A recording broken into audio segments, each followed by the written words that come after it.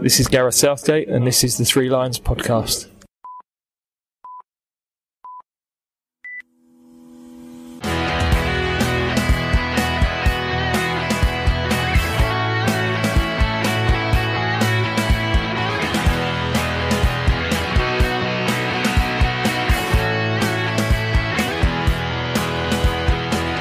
Hello and welcome to the Three Lions podcast. My name's Russell Osborne, and in the first of a series of podcasts, I'm hoping to take a look back at previous European Championships that England have participated in. Now, the first two European Championships took place in 1960 and 1964, in France and Spain, respectively.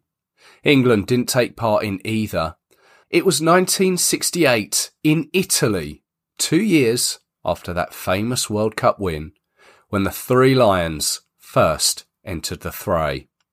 Back then, the tournament wasn't anything like we know it as today. 1968 had 4 nations in it: hosts Italy, Yugoslavia, ourselves, and the Soviet Union. The format was 2 semi-finals, a final, and a third and fourth place, all played across 3 Italian cities: Florence, Rome, and Naples. England were drawn against Yugoslavia in their semi-final. It was played in Florence on the 5th of June, and they went down by a 1-0, which meant we would go on to the third place playoff, and Yugoslavia went on to the final to play hosts Italy, whilst we faced the Soviet Union. The final between Italy and Yugoslavia ended 1-1 after going to extra time. And so without going to penalties, 2 days later, they met again. Again in the Stadio Olimpico in Rome. And this time the Italians winning 2-0. England's game with the Soviets thankfully ended in a victory. 2-0 to England, thanks to goals from Bobby Charlton and Geoff Hurst either side of half-time, which meant we finished in third place. But for a 4-team tournament, to have 5 games, it's no wonder the tournament has changed in its format over the years. In fact, Italy played 3 games in this tournament and only won 1, as their first against the Soviet Union ended 0-0, again after extra time, but the winner there was determined by a coin toss. The next time England travelled to the European Championships was 1980, as we didn't qualify for Belgium in 1972 or Yugoslavia in 1976. So 1980 is where our journey of podcasts begin. It was the first tournament for England since the World Cup in 1970. UEFA actually decided that either England or Italy would host the finals back in 1977. In November of that year, they decided on Italy because England had hosted the World Cup back in 1966.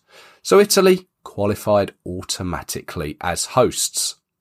Now for 1980, England qualified as winners of Group 1, ahead of Northern Ireland, Republic of Ireland, Bulgaria and Denmark.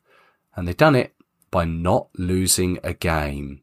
Beat Denmark 4-3, they drew with the Republic of Ireland 1-1, beat Northern Ireland 4-0, 3-0 away to Bulgaria, and we beat Denmark at home 1-0, Northern Ireland by 5-1 away.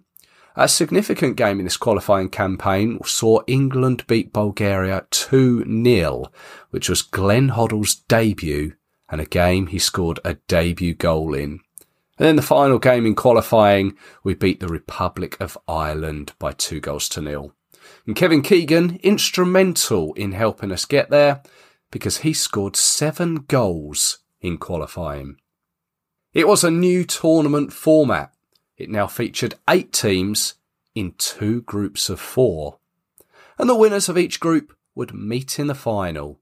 There were no semi-finals, but both group runners-up played for 3rd and 4th place. And this was the last tournament with that 3rd place game. England were drawn in Group 2 alongside Belgium, Italy, and Spain. And at the time, we were managed by Ron Greenwood, and this was his chosen squad of 22 players. Ray Clements, Phil Neal, Kenny Sampson, Phil Thompson, Dave Watson, Ray Wilkins, Kevin Keegan, who was playing over for Hamburg in Germany at the time, Steve Coppell, David Johnson, Trevor Brookin, Tony Woodcock, who was the only other player playing his trade abroad, again in Germany, like Kevin Keegan, but Woodcock was playing for Cologne, Viv Anderson, Peter Shilton, Trevor Cherry, Emlyn Hughes, Mick Mills, Terry McDermott, Ray Kennedy, Glenn Hoddle, Paul Mariner, Gary Birtles, and Joe Corrigan. So, let's talk to someone who was there, who has a very interesting story.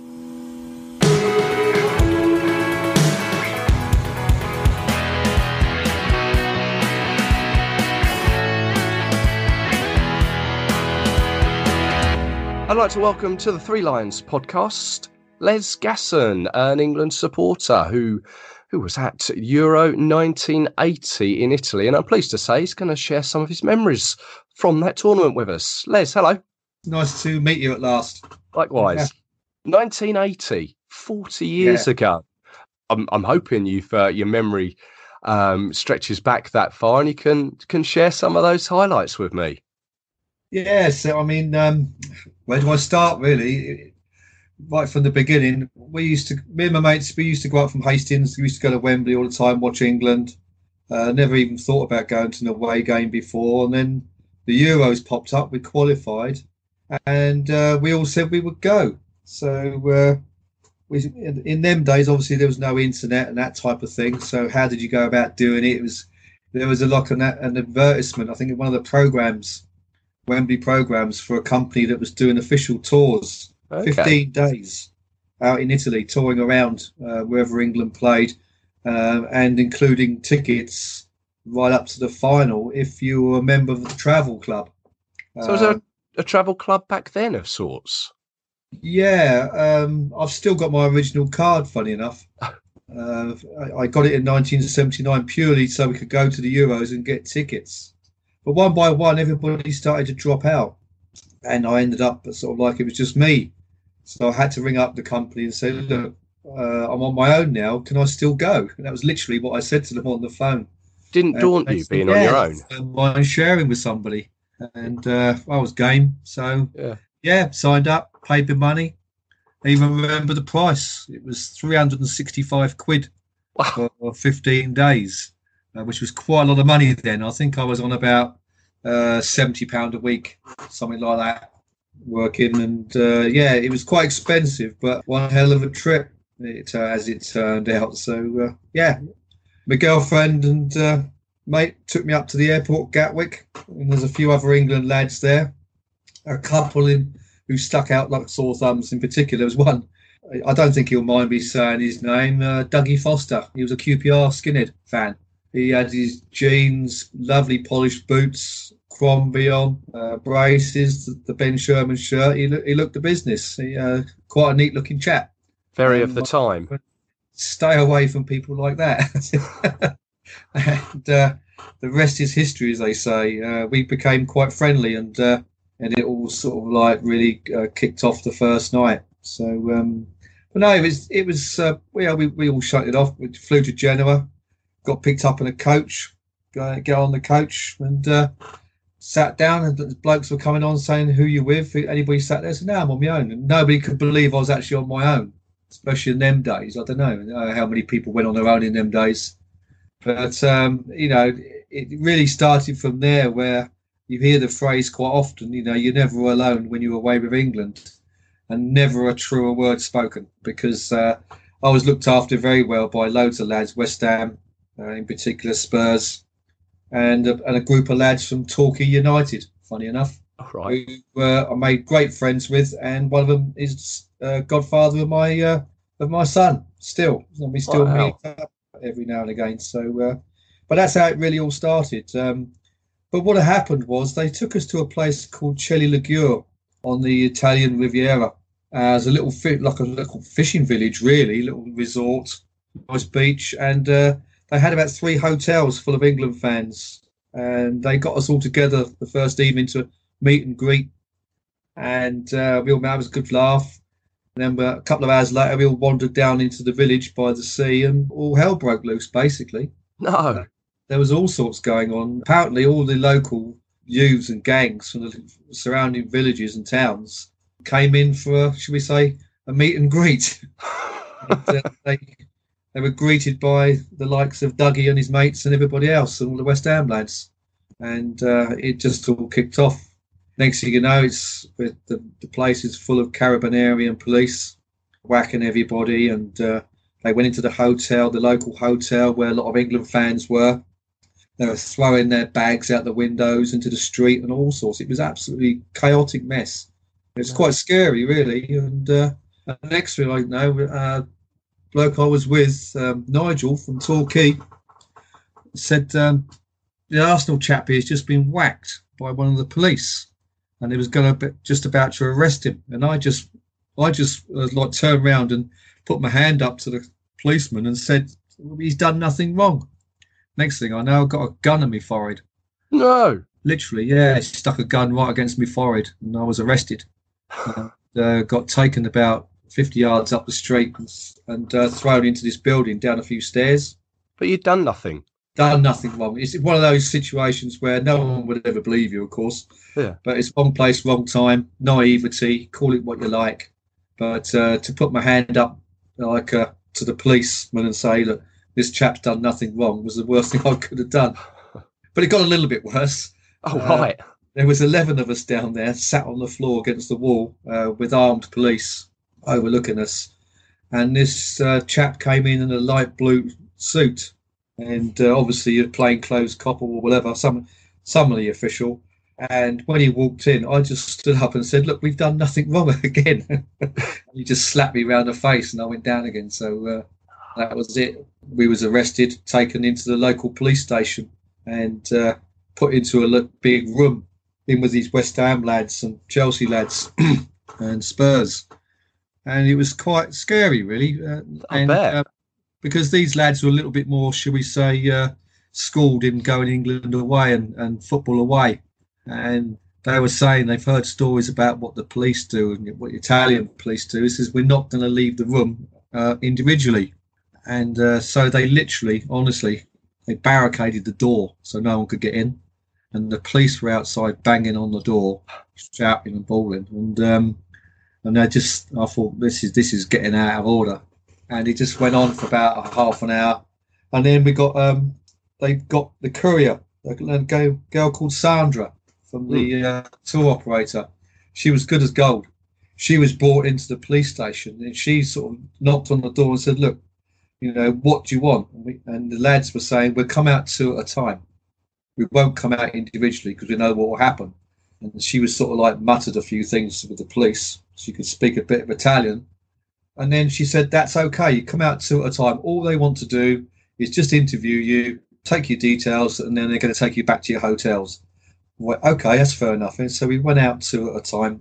I went out with this big Chelsea lad. I was about in about third pair. And we sat down. They took our details and everything else without us realising they'd already been to our hotel and raided our rooms and taken our passports, which we found out later. But we gave them our details, and they sort of waved us away. These 2 coppers come with us to put us in a police car to allegedly take us to our hotel. So we thought that was okay. So we got into the police car, sat in the back. 2 coppers get in the front.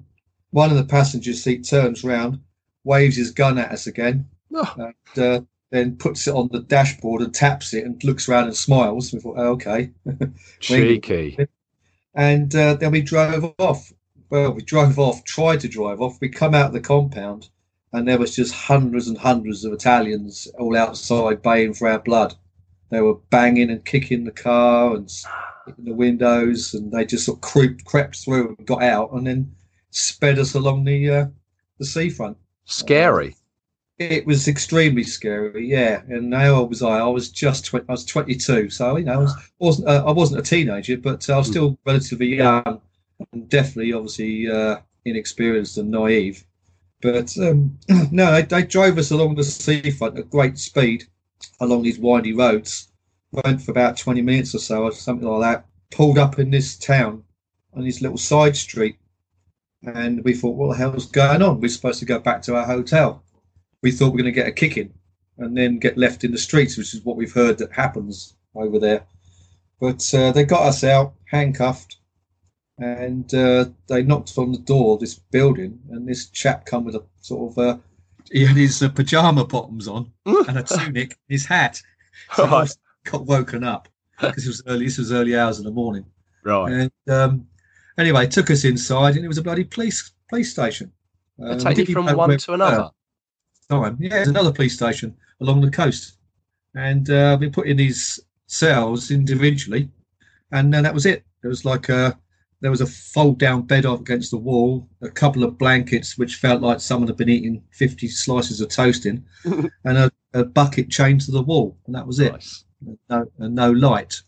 So we was in there, and we were sort of like talking to each other through the walls, me and this Chelsea lad, and then time went by.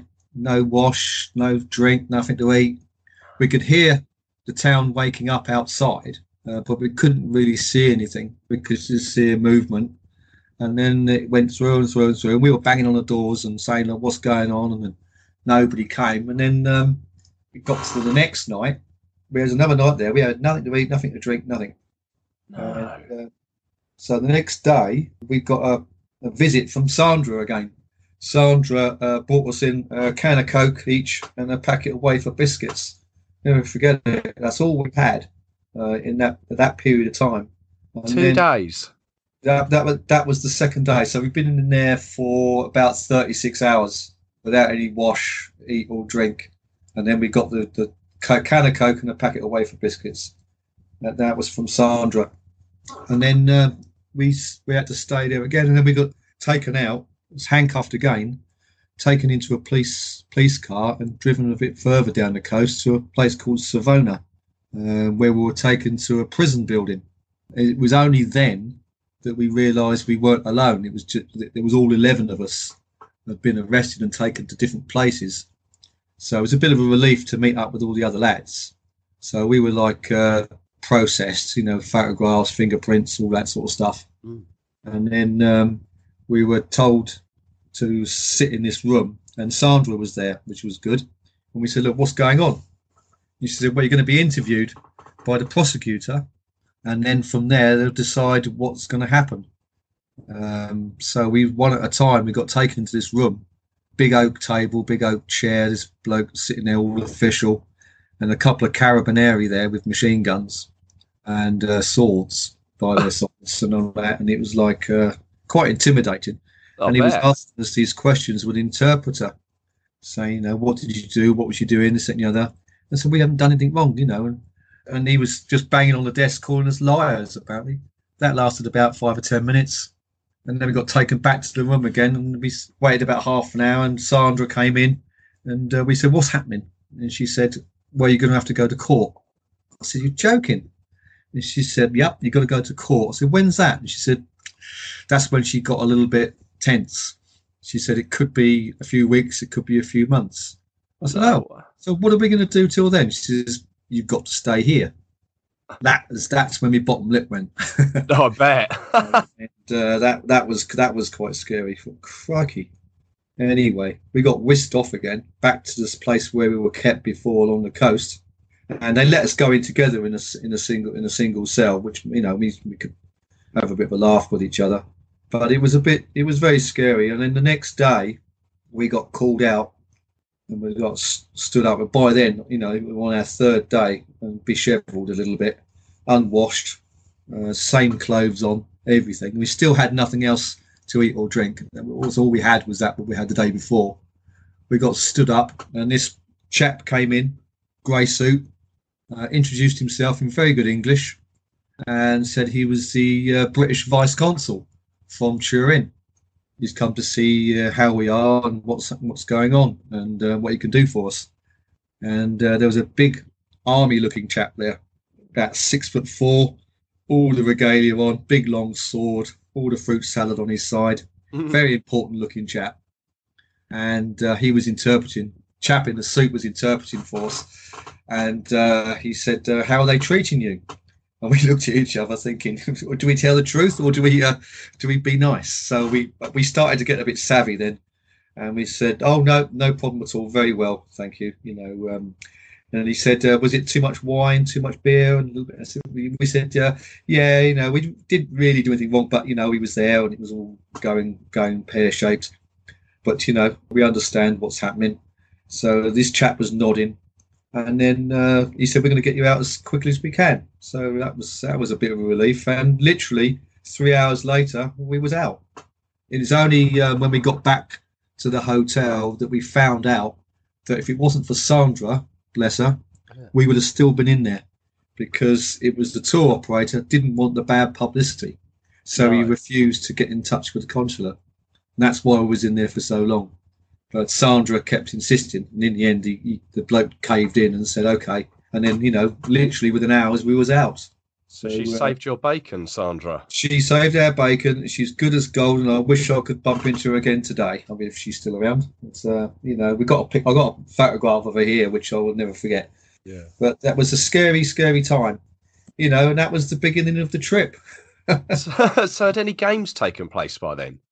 No, we were lucky. We got out 2 days before the first England game, because we was over there quite early. There was one chap who got kept in because he got arrested further up the coast. They'd gone to another town, to a club and a restaurant, and he left the restaurant with his knife and fork in his hand, just drunk and being silly. And they were trying to thumb a lift back to Chelly Ligure. A lorry stopped for them, and of course he had this knife in his hand, and the lorry driver drove off. And next thing you know, they got picked up in a police car. Apparently, the lorry driver said they tried to hijack him with a knife point. So that was like an added charge that they had to go through. So they had to stay an extra couple of days. But no, it was quite eventful. But the whole trip eventually after that, it was like. We went to the first game against Belgium in Turin, the infamous tear gas game, when Belgium equalised and all these Italians by the side of us were spitting and throwing missiles and coins. So a big group of West Ham lads and a big Union Jack flag at the back near the scoreboard, and they just ran down the terrace and at them and just piled into them. It was so the old school days, wasn't it? Yeah. Late 70s, early 80s. So it all kicked off. And the Italians legged it, the ones that could get away. And then the police come wading in with batons, hitting everybody. I mean, everybody, women, kids. It was disgraceful. So everybody legged it away. And then we got to the entrance, the exits, and there was this big Leeds fan stood on a pedestal. I can never forget him. He was in jean cut downs. He had boots on and no shirt, and he had red, white, and blue circles painted around his nipples. And he was a lad. He was a monster. And he was just saying to everybody, "We're not running. We're going back, and we're going to take on the police." I thought, yeah, okay. They're all armed to the teeth with batons and that sort of stuff, and helmets and everything. And but all these lads, honestly, I've never seen anything like it. All these lads just charged back into the stadium and just took the police on and run them across the terracing. And that's why they come in and fired all the tear gas. And the game was stopped for about 20 minutes, I think, something like that. Right. So players were being affected by the tear gas as well. So I managed to get a couple of snaps with my camera. Oh, right. They're not brilliant, but it shows a little bit of the chaos, sort of like the aftermath when the police left, sort of thing, Yeah. But that's about all I got. So that was the game against Belgium, wasn't it? That was the game against Belgium in Turin, yeah. So Ray Wilkins scored a pretty smart goal, that one, I've seen on YouTube. Yeah, he did, yeah. And we scored another one, which was disallowed as well. We should have won 2-1. Okay, well, that would have changed the whole complexity of the of the group, I guess, wouldn't it? because we weren't a bad side. We didn't have anything going for us. Like a lot of times, we don't get things going for us, do we? But no, it was end up 1-1, and of course the next game was Italy in Turin at the same stadium, same ground. Then, so you knew the layout and you knew the potential of what could happen. And I guess there'd be a lot more Italians there this time. Well, that was the thing. 2 days before the game, the tour operators got us all together in the hotel again for a meeting and said, right, so this is the situation. They said the next game in Turin against Italy, the hosts, there's going to be 70,000 Italians baying after your blood. We advise you not to go. But if you insist on going, we are obliged to take you. But we can't take you by coach because the coach company has been firebombed, petrol bombed. So they refuse to go anywhere near the ground or take any England fans anywhere. So we all sort of said, well, this is what we come for. So we're going to go. And they said, if you go, we're going to have to take you by train. So we thought, that's okay. And that was the best thing that could happen, actually, Russell, because what that did was it put everybody together in Turin railway station, because every train that turned up was full of England fans coming from all directions, and the Carabinieri police held everybody in. So you can imagine this massive, great railway station complex, just awash with about, I don't know, anywhere between 4,000 or 5,000 England fans all together. There's nobody's going to touch you, especially in them days with the sort of lads that used to be around. Safety in numbers there. Big numbers. And we got a Carabinieri water cannon escort all the way to the ground. And you didn't see an Italian at all until we got to the ground. The police Carabinieri melted away, and it was dark, but it was a free-for-all. And it was the scariest thing I've ever been in. You literally thought you was going to die. You could die. It was that bad. There was fights everywhere. There was Italians running around with sticks with nails sticking out of them, knives, everything. So we sort of with the Torquay lads, sort of ushered ourselves into through the first turnstile into the compound outside the actual stadium itself, so for a bit of safety. But it was still going off in there. You couldn't get onto the terracing because they were chucking coins and anything they could get their hands on, bottles of piss, everything. Excuse my French. But there was even peeing off the top. There was no roof. So there was even peeing off the top wherever they could. And then there was all hell broke loose when this ambulance came in. There was 2 people carrying this lad, and there was lots of shouting and bawling going on. Is he English? Is he Italian? That sort of thing. Someone said he's Italian, and they were carrying him by his arms and his legs. He'd been stabbed in the chest. He had blood coming out of his chest and out of his mouth. And for Christ, he's a goner. He doesn't look well at all. And it was very, very scary. And the atmosphere was that bad that the people were still trying to get at him and kick him while he was being carried. And that's how bad it was. So, but eventually we managed to get into the ground. And once we got in en masse, then you had a little thin line of police. The Italians didn't really, apart from waving and gesturing like they always do, they didn't do anything else after that. And we ended up losing the game 1-0. Marco Tardelli, I think. Yeah, I mean, this was a couple of years before he really staked his claim in the World Cup, wasn't it? Yeah, but that basically put us out because we drew the first one, lost the second one. Yeah. So the third game down in Naples was a bit of a dead rubber. So do you reckon the players knew what was going on? Were they affected by it? I think they did, because there was an awful lot in the papers at the time, and we had the newspapers ringing our hotels all the time, and we was under strict orders, don't speak to anybody, because we were persona non grata going down through Italy. We was due to stop on the way down to Rome, where we were stopping next. We were due to stop in Florence for the night, but the hotel wouldn't take us. And then we heard that the hotel in Rome wouldn't take us. But the owner of the hotel in Celli was a family member of the same hotel chain.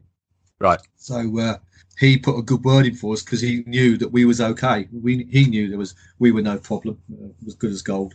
So he managed to persuade the owner to let us in, but we weren't very welcome, shall we say, put it that way. If you wanted to get served at the bar, it took quite a long time. Right. It was always last if there was locals around. Nice hotel, outskirts of Rome, 5-star hotel, which was really good. But we went down there, and then we went on from there to the Naples game against Spain. it was 2-1 to England. Trevor Brooking got the opener. Spain then equalised, and Tony Woodcock got the winner there. But it wasn't enough, though, was it? No. It was pretty much a dead rubber for us. We was already knocked out. We had no chance. I think Italy had to lose or something like that in their game for us to go through. But that was a bit of a shame. We saw a few sites. We had 6 days in Rome. We saw Pompeii. Did all that sort of stuff. So it was quite good. And you got no trouble sort of away from the football. Everyone was good there in knowing that you were. We didn't. No, the only trouble we had was the first night in Chile when it all went pear-shaped. But there was trouble all over. In particular, there was a massive amount of West Ham fans there that were, should we say, at the forefront of most of it, I think. As far as I remember, I think there was 5 deaths during the Euros, as far as I'm aware. Yeah. There was a couple of, at least one West Ham fan, I think, got run over by a coach.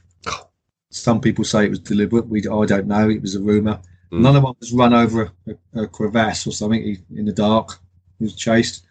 And I think there was 3 Italians were killed. Really? In trouble. Yeah, it was a very nasty atmosphere around. Very nasty atmosphere. That was of. It is pretty go to Italy, though. I'm afraid it still is now. So. Yeah, for football at the time was like that. Thankfully, it's not so bad. Yeah, it's not from our side anyway. We still have to watch out for ourselves when we go to certain places. But the England fans now, as you know, there's lads to go, and there's a new wave of youth, should we say, who were starting to go on the EasyJet games, as we call them, turn up en masse with their Stone Island stuff on and that. And they just play up, really. They don't really cause it's all storm in a teacup stuff, really. It's not organised thuggery like it used to be back in the 70s and 80s. So the early 90s. That's all pretty much disappeared now. So the journey came to an end after Naples then, did it? And you safely back home? Yeah, we were there for the full tournament for 15 days because the tournaments were quite short in them days. It was only 2 weeks. So, we had tickets for the final and that. So we went to the final, Germany, Belgium in Rome. Okay. And then flew home from there, really. So did that have an atmosphere, Germany against Belgium? It was obviously everyone was supporting Belgium against Germans. But it's a funny thing was there was a load of Dutch in town as well, and they were trying to pick a fight on the way into the ground when he was walking across the bridge. They were all trying to pick a fight with the English. No one really wanted to know. I think we were all knackered by then and couldn't be arsed. We had nothing. We had no vested interest in it. We just wanted to see Belgium win, but lost 2-0 or 2-1. I think Belgium. Yeah. And no, there was no real nastiness as such. So generally good memories apart from that initial start. It was a bad start. It was very bad for a few days, and then then after that it was a fantastic trip in the sunshine. With some really top lads. Really top lads. It was quite a good opener for me. Really, it really set me on my way. I was always determined to go to as many games as possible after that. So I didn't mind if I went on my own. Well, it certainly didn't put you off, and you're still going today. Yeah, I've been retiring for 10 years. Trying to. According to my missus. Yeah, I felt like giving it up, and I was at work one day, and I purposely didn't go to a game. I thought I'll give it a go. I won't go. I can't remember what game it was. It was about 5 or 6 years ago, and I was sat at work when the day of the game, and my phone was pinging. The messages were coming through. Are you out here yet? What bar are you in? Give us a shout when you arrive, and all that sort of stuff. And I'm thinking, what the hell am I doing sat here in an office with all these numpties, and I could be out there enjoying myself, So that was it. I said, I'm not going to retire. I don't see the point. All the while you go and enjoy your trips. Do them in a slightly different way now. I take the wife now and again when she's got holiday. We make holidays of it wherever we can. So, we're all getting a bit older now. So a bit more, a little bit more mature. But no, it's good fun. I love meeting up with the lads, all different people from all over the country. As I say, I've been to 4 England weddings now, so meeting people abroad with England. They're all top lads, same faces we see every trip. So we'll keep it going. Looking forward to at least one trip away in the Euros next year. Yeah, let's hope that's so. It's a bit of a nightmare to try and plan. You can't plan it, can you? You don't know where you're going to be. Just the caveat to the Italy away thing, though. Obviously, we came home and forgot all about it. what went on. But in November that year, I got a letter, registered post from Italy. It was a summons to go to court. Just ignored it, basically. Thought, well, I'm not going over there. Don't trust them. So I just ignored it and thought nothing else of it. Year 87, we planned a trip to go to Yugoslavia, the 4-1 game in 87. Just about 3 weeks before we went, I got a letter. We drove down through France, Monaco, just fingers crossed when we crossed through the Italian border into Yugoslavia that way. So didn't stop us at the border when we showed our passports, so that was okay. Again, thought nothing of it, and it went to court. 81, I got the letter about the summons, and it actually went to court in 1987. And we got a letter just before we went away in 87 to say that we've been found guilty in our absence. And we got a suspended sentence or something and costs. And it come up to about 65 quid in costs, which I've totally ignored since as well. And I haven't even paid the £65. If I get a parking fine or a speeding ticket in Italy, I suspect they might look me up, but I don't know. You've had no trouble since going over there? No, I've been to Italy quite a few times, and I think it would only pop up, if at all, if I ever got stopped for any reason and they checked my details. Yeah. But there you go. That's one of hundreds of stories, I suppose. So if you could ever find out if anybody knows Mr. Douglas Foster, QPR fan from Euro 80, I've tried many ways to try and find out whether he's still around or alive or whatever, because he's one of the chaps I'd love to bump into again and say hello. We're called the Cherligou 11. Okay, yeah, I bet. We've still got the documents from that, so it's I've got one of the first ones framed because it lists all the names. Okay. Names and addresses of all 11 of us, and it's one of those things where, tongue in cheek, you sort of look back on and think we were boys then, weren't we? Really? Yeah. We got to where we got away. We were lucky, I think. So. Yeah. Thank you for sharing those with us. So bye-bye. Yeah, bye-bye.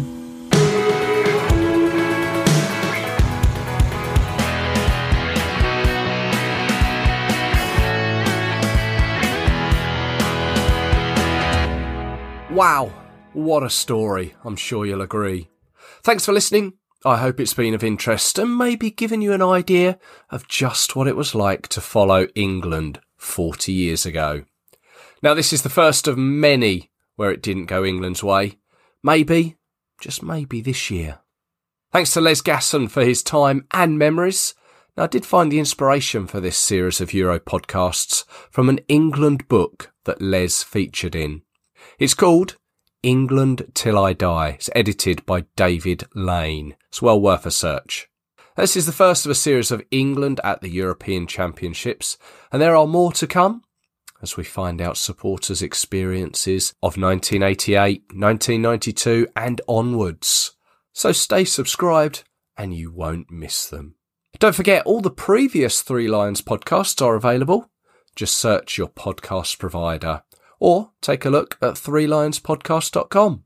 Plus, I'd be grateful if you could leave a little positive review on the likes of iTunes or Spotify. It means that the podcast gets a little more exposure and more people have the opportunity to find it. So until the next time, cheers!